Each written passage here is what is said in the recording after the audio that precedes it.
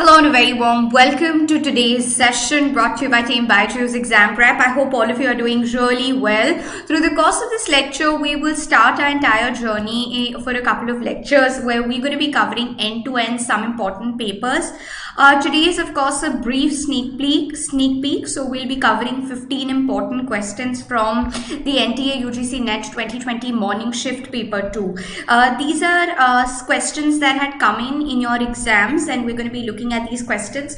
Now, why? First of all, we need to also understand why is it important for us to do the questions. Why are we taking so much of pain? Why are we taking so much of effort to complete the questions? What is the relevance of completing questions from the examination perspective? That really has to be made very clear. See, understand that the previous year's questions help you identify a pattern that you can recognize in the paper. And once when you've identified the pattern of the paper, it becomes a lot more simpler for all of you to identify that, okay, this is the pattern of the paper, this is how I'm supposed to be covering the topics, these are where my energies should be lying. It becomes a lot more easier for everybody to prepare, right? So previous year's questions are really very helpful in order to help you, letting you know about the various patterns that are there, various aspects which you all should be knowing, helping you around with figuring out some commonly asked questions. A lot of times, you know, there are these questions which are recurrently coming in different formats.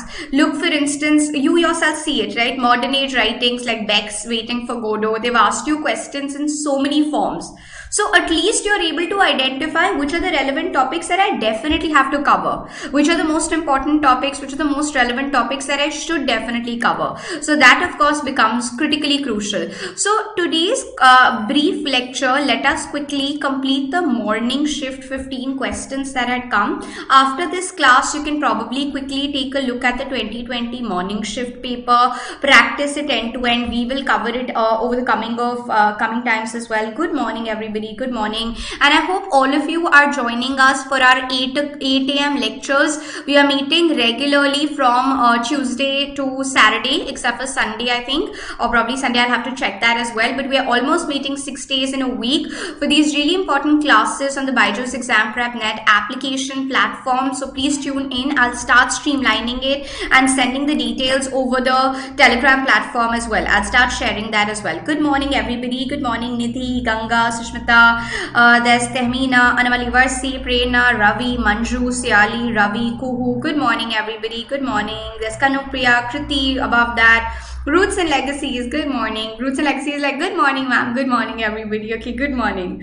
All right. So without further ado, let's just very quickly get started with today's session. And today we're going to be looking at, like I told you, these 15 questions. So here we go with the 15 questions. This is the first question that has come. Which one of the following Sherlock Holmes stories refers to a significant event in the English history? It is referring to a significant event in the English history. There is an important event that has taken place in English history, and it is referring to a significant event in English history. Which work are we talking about? Which work are we talking about? Let's just see how many of us are able to answer this question correctly. Let's just quickly figure it out. How many of us are able to get this answer? Good morning, everybody. Good morning.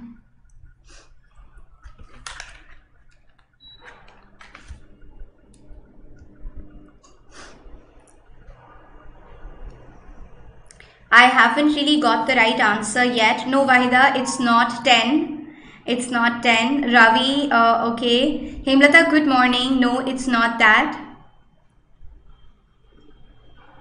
Wow, Hemlata and Rakesh have got the right answer. Hemlata and Rakesh have got the right answer. That is absolutely the right answer over here. Which of the following Sherlock Holmes stories is referring to the significant event in English history? It's the Musgrove Rituals. The Adventures of the Musgrove Ritual. It is a short story by, a short story that we are able to see that Arthur Conan Doyle is writing. It's a Sherlock Holmes series that we are having. It is narrated by Holmes himself to Watson. Sherlock Holmes, the fictional character, is narrating that to Watson. Remember, Arthur Conan Doyle is the person who's starting this trend. Detective fiction is, as it is, becoming very important. The story is associated with the English Civil War. This particular story, Musgrove Ritual, it is associated with the English Civil War that was taking place. The English Civil War that we were having, that is what it's actually dealing with. And please keep that in mind. It is also talking about the crowning of Charles II. Remember the English Civil War that is taking place, and finally during the Restoration, the crowning that takes place, the crowning of Charles II.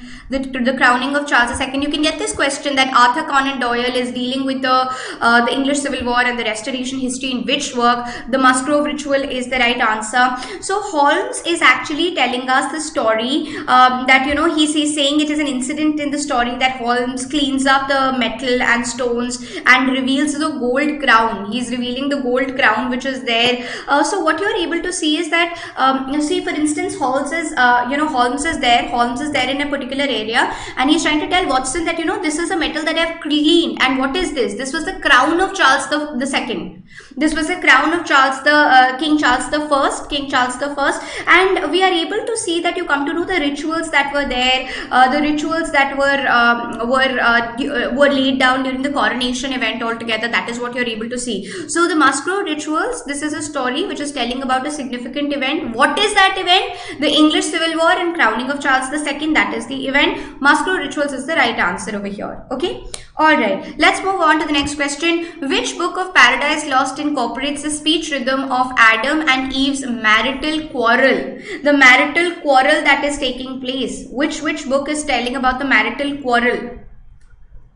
Right, the marital quarrel, because obviously partners would quarrel. So which of them is dealing with the marital quarrel altogether? Let's just see how many of you are able to get the right answer here. Great. Most of you are getting it right.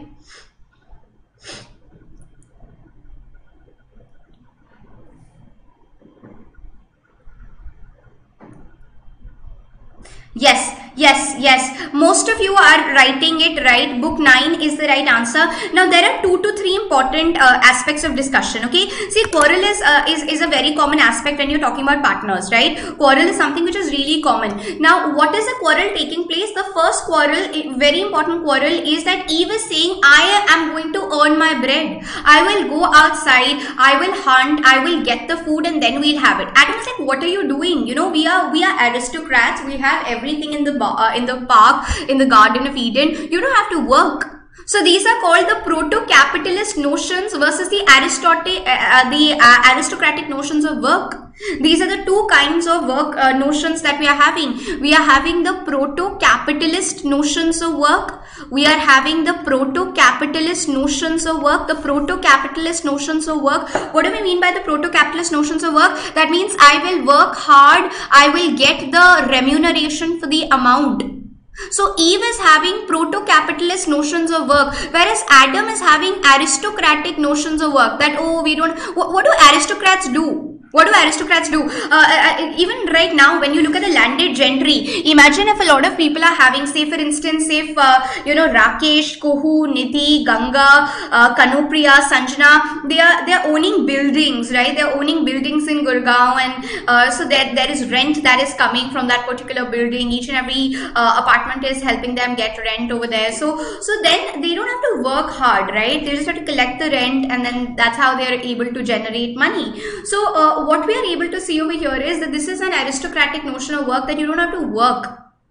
Right? You don't have to get up in the morning, complete your tasks, complete your chores. That's not what you have to do, right? You don't really have to work harder. So that is what is famously termed as a kind of a aristocratic notion of work, where you don't toil. There is no element of toil. So that is the most important banter that takes place. That's the most important aspect that takes place. But also what you're able to see is the quarrel, that, you know, when Eve's fallen and Adam is trying to justify, and even he falls out of uxoriousness, that's also quarrel. So book 9 is a very domesticated. So there can be another question, okay? There can be another question that you can get. Book 6 of the Iliad is a domestic section, because you are able to see that it is dealing with the episode of Hector and Andromache. Hector, the man who is fighting the Trojan War, is also having a domesticated life.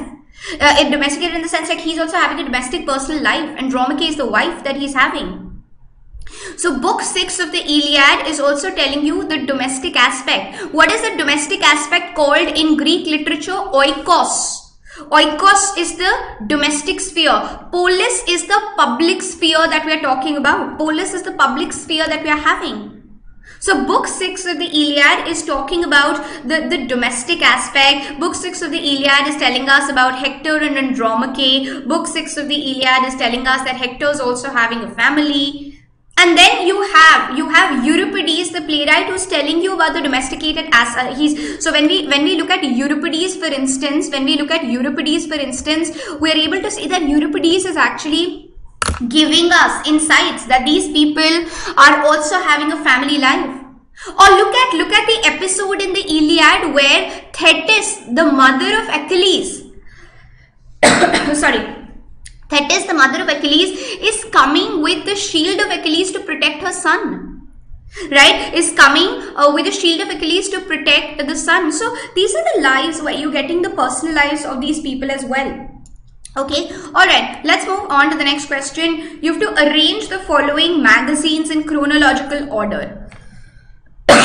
Sorry, just put the chronological order in place.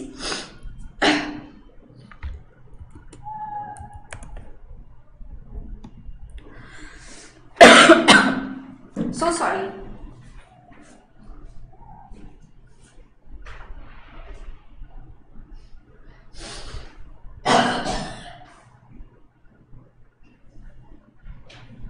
I'm so sorry.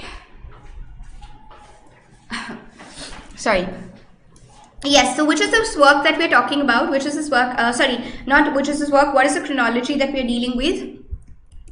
Let's just cover it together. The Gentleman's Magazine, right? The Gentleman's Magazine that we are having, this is coming in 1731. Okay, this is coming in 1731 that you are having, and that too January 1731. The monthly review is from 1749 to 1845. That is the monthly review. This was founded by Ralph Griffiths. Right?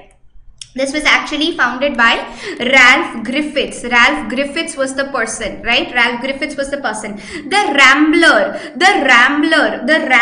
was a periodical which is started by Samuel Johnson, right? And that is also, so Rambler, a lot of times you're getting the questions also regarding a Rambler. When was it coming? It was coming on Tuesdays and Saturdays. When was the Rambler coming? It was coming on Tuesdays and Saturdays from 750 to 1750 to 1752, and there were a total of 208 issues. That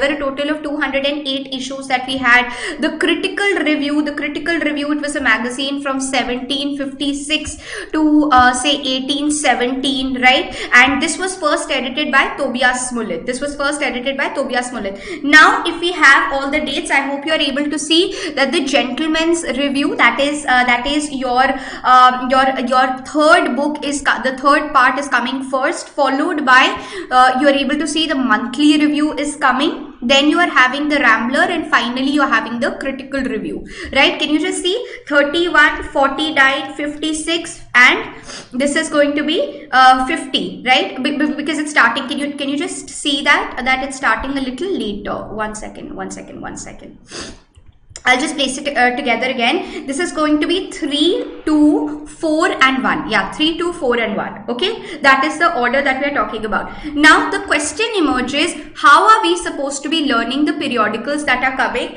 Now, for the periodicals that are coming in your syllabuses, what you have to basically do is always make a list. Okay, just make a list at the back of your notepad. So whatever notepads you're using, just quickly create a list at the back of that particular notepad. If this is your notebook, what you can do is at the back of your notepad, just create a list. Okay, just create a segmented list of periodicals. This is just like, kind of an appendix that you can make, and in that it just write down. So for instance, today you've come across these questions. We are practicing questions, so we'll very much talk about the 19th century and 18th century periodicals also. Every now and then when we are doing questions, we are talking about, remember yesterday in the morning class, we had also talked about the Blast, the Wartist Manifesto. I hope you are able to keep that in mind. Some of you are attending the classes regularly. So creation of the list is actually really important for you to understand this better. Till the time you will not be able to create that list altogether, things will not be clear. So Today, for instance, if we are doing this unit, just make sure that you're creating a list, just make sure that you're getting a list, just make sure that you are chalking out that particular list, and these at least are definitely going in that list altogether. Who among the following feminist theorists posited separate realm of female experience captured in a writing style different from men? This time in the classes, the morning 8 o'clock lectures, the free apps sessions as well, we've been talking about Dorothy Richardson's view, right, that women have to create their own unique voice altogether. We've been discussing that in classroom class also in American literature. What Emerson talks about creating an original indigenous voice altogether. So what is the right answer here? I'm so sorry, I'll just blow my nose. So sorry.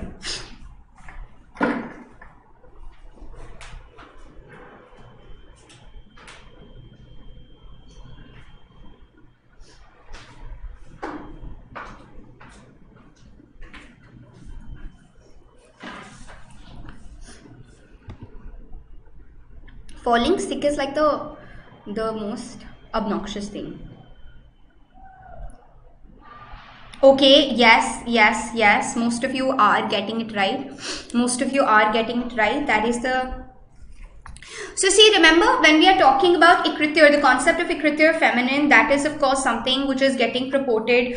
We are able to see that, you know, so please over here remember that irigiri as well as siksu, both of them are predominantly trying to tell us about that how women are supposed to be writing their own writing, how women are actually, you know, they've got a different experience and therefore their writings would also be different. Remember, this week we had also studied a different view on this. We had talked about the school of resentment. I hope you're all... So today in the morning lecture also at 8 o'clock, this is what I told you. Please revise your Wednesday, Thursday, Friday, Saturday, the 4 lectures that we had in the morning. Just review them. I'll share the link of all of them on the Telegram platform this weekend so that all of you can revise them. And because, you know, this is how you have to definitely make sure that you are dealing with all the questions in a proper manner. So irigiri is of course coming in. Irigiri is talking about that the production of meaning is also patriarchal production of meaning. Right? What is irigiri saying? Irigiri says that there is a production. The production of meaning is also very patriarchal way. We are looking at things from the very patriarchal perspective altogether. She's talking about getting to the essence always, right? So irigiri, remember what is she writing? Speculum of the Other Woman, 1974, and This Sex Which Is Not One, 1977. Both these works are by irigiri. They are both important. They are criticizing phallogocentrism. They are really critical of the phallogocentrism. Helen Siksu is also coming. Siksu, remember, is very famous for her essays called Sorties, S-O-R-T-I-E-S, Sorties and the Laugh of Medusa, and she's talking about ekritir feminine. So what are the 4 works that you will definitely have to remember? Speculum of the Other Woman, 1974 by irigiri, and This Sex Which Is Not One, 1977 by irigiri. Sorties and the Laugh of Medusa by Helen Siksu is also equally important. Both of them are trying to say we need to get out of the masculine production. We need to create our own meaning altogether. We must create our own meaning altogether. That is something which they're trying to specify. So please keep that in mind. Okay. Moving on to the next question very quickly. Which 2 poems in the following list are examples of dramatic monologues? Which are examples of dramatic monologue? So where are we able to see that the dramatic monologues are coming in? Where can we see that? Dramatic monologues. Okay. It's not on my phone's not allowing me to put it in the chat box. Okay, so it's not allowing me to put it in the chat box. It's really awkward. Okay, anyway, okay, I have subscribed though. I don't know why I've subscribed though, but it's not really taking in. Yes, absolutely right. So Ulysses is an example of a dramatic monologue, and Medusa. So you can remember now, you can correlate. We did Laugh of Medusa by Sixo, which is talking about women should have their own voice, and even Carol Ann Duffy's Medusa is also talking about the same. So dramatic monologue, where I am speaking in the presence of a listener, but I am driving the speech altogether, and the other person is silently listening to me, right? That is a dramatic monologue altogether, but I am revealing my own self. Alfred Tennyson's Ulysses 1855, Carol Ann Duffy's Medusa 1999. These are examples of what is famously termed as your dramatic monologue. So Alfred Tennyson's Ulysses, then Carol Ann Duffy's Medusa, they are all examples of what is famously termed as your dramatic monologues. Who makes the following speech in Samuel Beck's Waiting for Godot? Astride of a grave and a difficult birth, down in the hole lingeringly, the grave digger puts on the forceps. The grave digger puts on the forceps.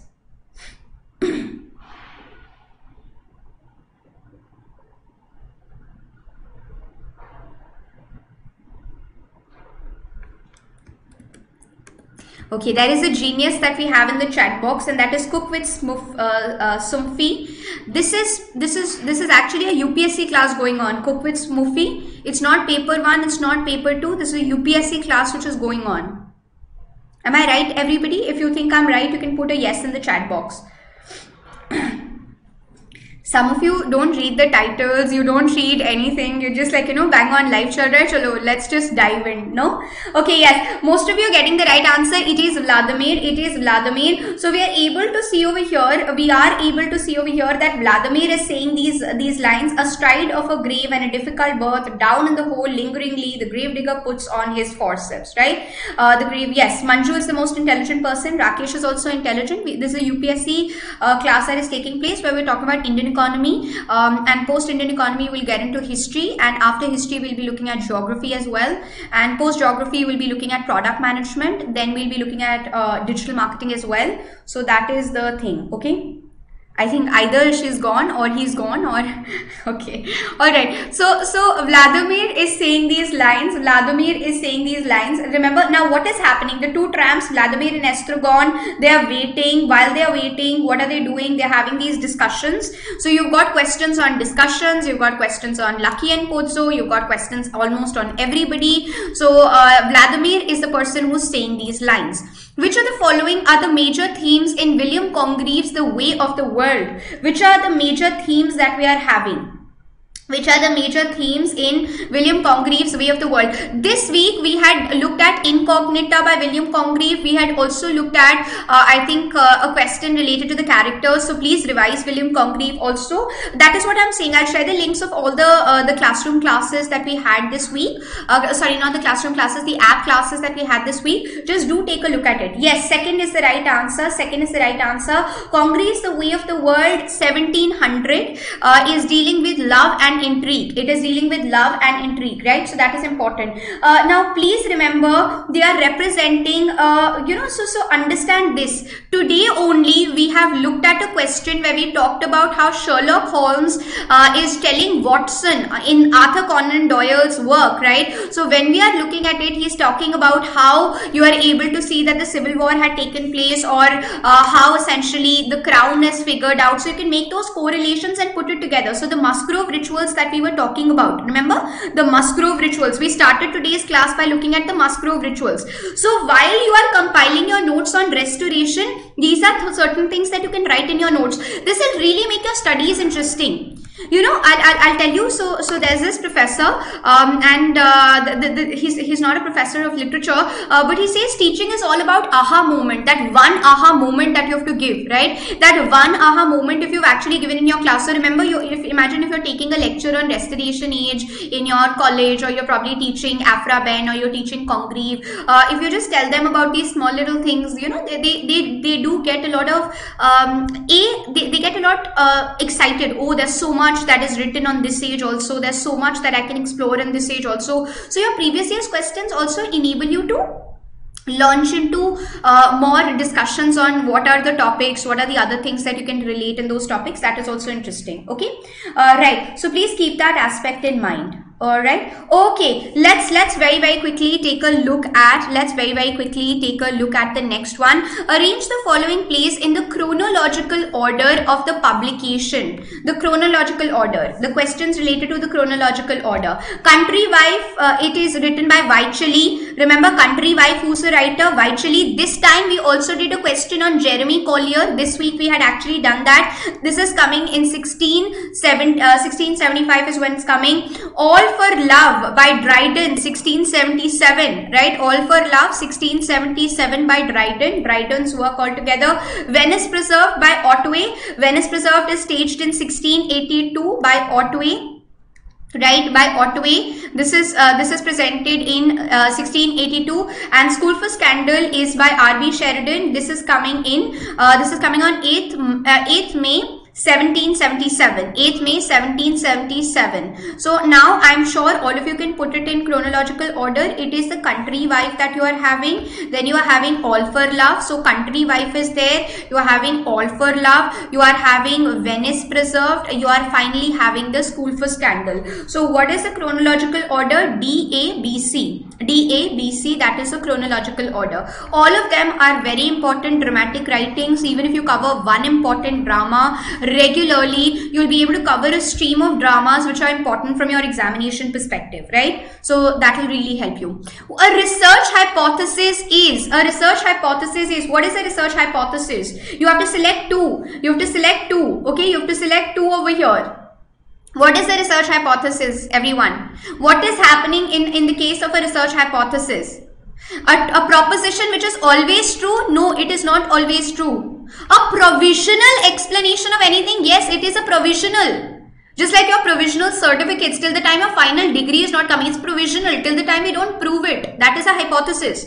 I have not proven it, but I'm expecting it to be true. I have not proven it, but I am expecting it to be true. A theory which will be disproved by evidence? Not necessarily. My intention is not to disprove it. I hope you are understanding that.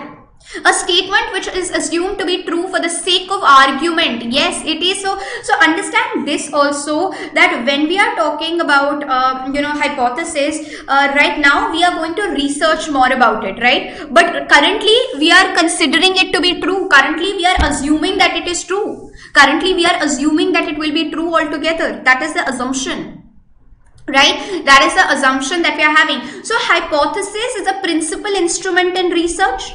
This is also a question that comes in, which is the principal instrument in research. Hypothesis is the principal instrument of research. It is a principal instrument of research. And the main function is to suggest new experiments, new observations, new areas that you can look at. So it is wanting to suggest that. It is defined as a proposition or a set of proposition. It is a proposition or a set of proposition that is coming in, right? It is either a proposition or a set of proposition that we are talking about. And what you are able to see, look at this understanding. Hypothesis is a supposition, a proposition assumed for the sake of argument, a theory to be proved or disproved by reference to facts, a provisional explanation of everything. Please write this down. Please just write this down. So what is it saying?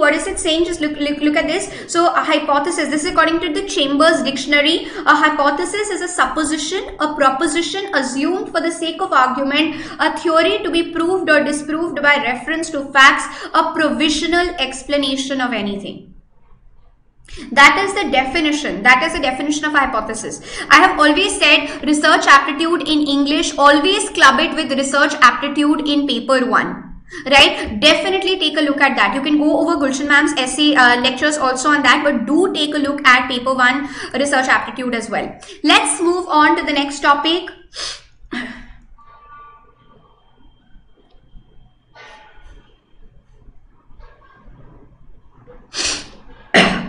Oh God.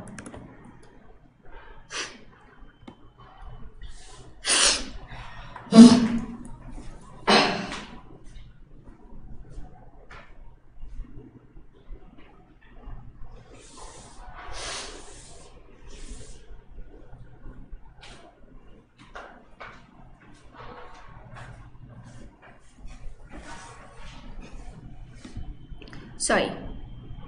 Yes, what is the right answer? Yes, First is the right answer. Majority of you are getting it right. So this is a really easy question. On December 11, 1823, Ramohan Roy addressed a letter to the British authority which pleaded for modern Western education and is considered historically important for the introduction of English education in India. So this was a letter addressed to Lord Amherst. This was a letter that he was addressing to Lord Amherst. So you're able to see that he was a chief advocate of scientific learning, and he was also very innocent and naive, because unintentionally he was playing in the hands of the Britishers altogether. Which languages are these words borrowed from? Where are these words borrowed from? Which all languages are we able to see that these words are coming from? Which all languages are these words coming in from? Yes, Sam Sangita, we will be doing a Northeast letter as well. So all of you, whichever paper you want me to cover, please just write an email to me, because I'll be preparing by today midnight. I have to give the schedule for next YouTube session series. Neerja.raheja@gradeup.co. Just mark me and email suggestions for papers. I'll incorporate those respective papers. Okay, any paper that you would want us to do, I'll help you out with that. Okay. Now let's just quickly see. Yes. Mongoose is Marathi word from mungus, right? This is from mungus that is coming in. So this is a Marathi word that we are talking about. Okay, this term is used to identify the carnivorous animal, right? The carnivorous animal, because of the fact that there is this carnivorous animal that you're having. Okay, then you're coming on to the word loot is taken from the word Hindi, right? It's coming from Hindi. The Sanskrit word is lutra, right? That is a Sanskrit word, but this is actually taken from Hindi. Curry is taken from Tamil. There is curry that you are having. So this is a Tamil word that is coming in. This is the Tamil word that you have. And beetle is taken from Malayalam, right? This is a word that is coming from Malayalam. So this question was also there. So when you're looking at the origins of English, you are also looking at European writings, but you should also take a look at some words which are coming from other languages as well. Okay, words which are coming from other languages as well, right? Yeah, Rakesh, we did have the 8 AM lecture today. I'll put that across. I'll share the links again. So from next week onwards, I'll make it a practice. I'll be working it out of a different system. So I will share. I'll download a Telegram there only, so that I can share the links with all of you. Okay. All right. Who's the author of a fragment? One of the earliest vampire stories in English. Who's the author of this particular work? We're also moving close to the end of the entire lecture, because today we are practicing, say, about 15 odd questions. So this is the third last question that you're having. Fragment is a work coming from the pen of, we haven't got the right answer yet. Excellent. Neha Bucket has given the right answer. So it is an unfinished vampire horror story written by Byron, right? So please keep that in mind. The Burial, a fragment. This is by Byron. Lord Byron is the creator of this entire work. So like I told you in the morning also, please do study the romance prose writers, the romantic prose writers. Do cover those, because a lot of times these questions are coming in, but Byron is the right answer. Which one of the following best explains para language? This is the second last question. Let's see how many of you are able to answer it. Para language. What is it? What is it that we are talking about?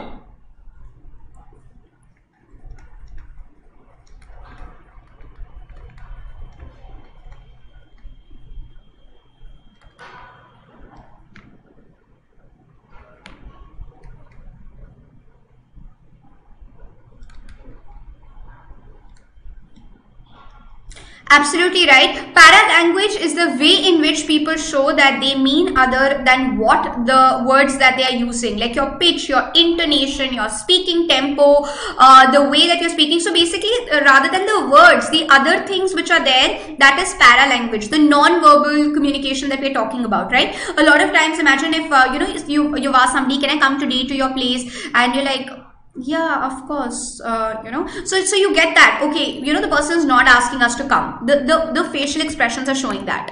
Okay, moving on to the last question for today. Who among the following was the first director of Central Institute of English and Foreign Languages, Hyderabad, now EFL University? The English and Foreign Languages University, Hyderabad, it was founded in 1958. 1958 is when it was founded. It was founded as a Central Institute for Central Institute of English, CIE, Central Institute of English. That was the way. Yes, absolutely right. Absolutely right. Absolutely right. No, that was the previous one. No. The mandate of the university was that, you know, they wanted to make sure research is done, teaching in teaching of English altogether. No, I haven't got the right answer yet. Everybody is saying A. Read the question properly. It's Professor. C. Who was the first director of the Central Institute of English and Foreign Languages, which is now EFL University. So you are able to see that he was actually, yes, absolutely right. Okay, the comments are now coming in. Okay, sorry. I thought this was the previous comment that you're talking about. So here what you're able to see is that Gokak was the first director of now look at this. Okay, so the CEFL which was coming in, that is of course Professor VK Gokak who was coming in. But when you're looking at the university overall, there were multiple people who were coming and administering it, right? Now, I'll tell you why these kind of questions are important. These kind of questions are now important because they want to gauge. Are you aware about the university education that is taking place? Sorry, your comments came in later. All your comments of Gokak, they came in later.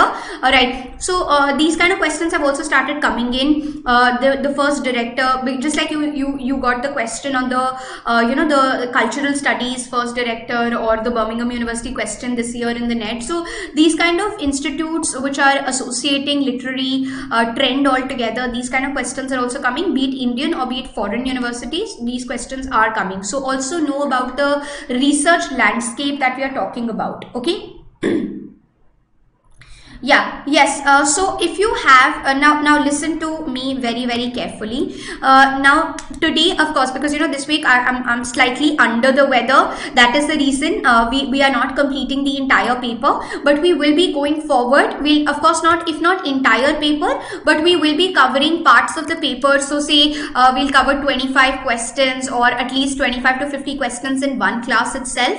And going forward, we'll practice previous year's questions as well as cover topics. Okay, so this entire upcoming next time we will practice topics and we'll also practice previous year's papers. So be prepared for both covering papers as well as covering certain topics that I'm including for all of you. I will be sharing the details of the YouTube calendar as well with all of you, so that all of you can be prepared for it accordingly. Okay, the homework I've already given you.